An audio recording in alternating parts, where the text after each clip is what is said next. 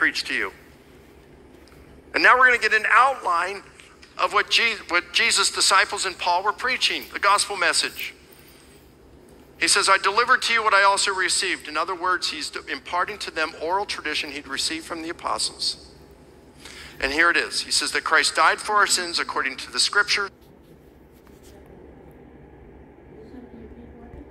All right, so there's many issues. There's many issues with what Mike Liconia is saying, and I'm just going to make this video as short as possible. So Mike Liconia is saying that the disciple, or Paul, was preaching what the disciples were preaching about Jesus' death and resurrection. And is this true? No, it isn't. You know, if you read the problem with Mike Liconia is he didn't read the New Testament carefully.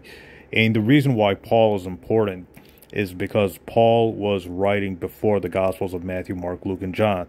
So Paul's letters, or Paul's epistles, carry more historical weight than the Gospels of Matthew, Mark, Luke, and John. Although the Gospels of Matthew, Mark, Luke, and John, in my opinion, do contain some historical information about Jesus. I do believe that, but I believe what Paul says is earlier and more reliable because he was writing before any of the Gospels were even written. But anyways, that's not the point of this video. The point is, Mike Liconia is basically ignorant about where Paul was getting his doctrine of Jesus' death and resurrection, or Jesus' death on the cross and his resurrection from. Paul was not getting it from the disciples of Jesus. Paul was getting it from his own visions and his own reading of the Old Testament. How do we know this? We know this by reading Galatians chapter 1, verses 11 to 12, where Paul says, I want you to know, brothers and sisters, that the gospel I preached is not of human origin. I did not receive it from any man, nor was I taught it. Rather, I received it by revelation of Jesus Christ. What that means is that Paul says the gospel he's preaching, which is the death and resurrection of Jesus, is not of human origin. That means that the gospel did not, or Jesus' death and resurrection did not come from the disciples. It came from a revelation from Jesus Christ, meaning a vision from Jesus Christ. We further, and if you read 1 Corinthians chapter 15, verse 1 to 8, Paul says, brothers, the gospel I preached is what I also received. So, you know, if we go back to Galatians chapter 1, verse 11 to 12, we know that that the gospel, or the death and resurrection of Jesus that Paul is preaching, does not come from man. It doesn't come from human origin, as Paul says. That means Jesus' death and resurrection, the idea of Jesus dying on the cross and resurrection, did not come from Jesus' disciples. It came from Paul's revelations, which means a vision, Paul's vision, so-called vision of Jesus.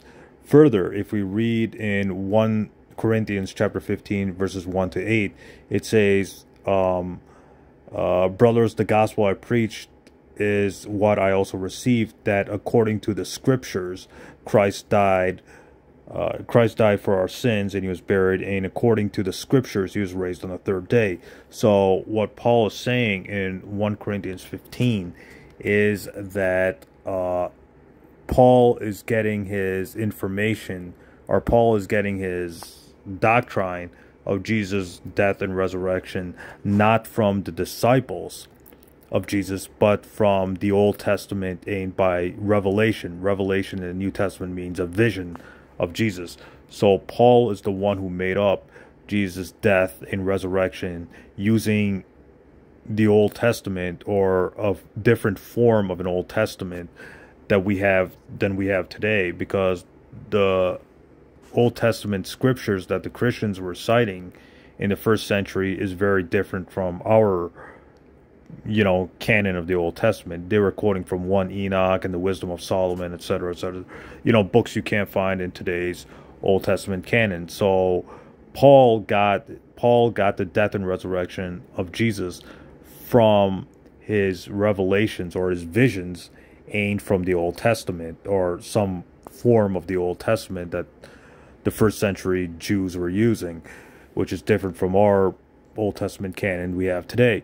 So what that means is that Paul got Jesus' death and resurrection not from the disciples, but not from the disciples of Jesus or the apostles of Jesus. He got it from Revelation and the Old Testament. So Paul got it from visions and from his reading of the Old Testament. So Paul is the originator, or Paul was the first one who made up Jesus' death and resurrection, not the disciples. Because keep in mind, if you read Bart Ehrman's book, Forged, we can see that Peter didn't write 1 Peter, James didn't write 1 James, or James didn't write James, Peter did not write 1 Peter and 2 Peter, and no, they didn't use secretaries to write those letters. Ehrman debunks that claim. Even if you read Raymond Brown's book, The Introduction to the New Testament, he says most New Testament scholars say that 1 Peter was anonymous, James is anonymous. So my point is the disciples didn't write down anything. So we don't know what the disciples were really teaching or preaching about Jesus, about Jesus' crucifixion, etc., etc. My guess is that the disciples were teaching Jesus' disappearance, and Paul was teaching Jesus' resurrection or appearance. And Paul's gospel beat out the disciples' gospel because Paul was the most successful Christian missionary. His gospel prevailed over whatever the disciples were preaching.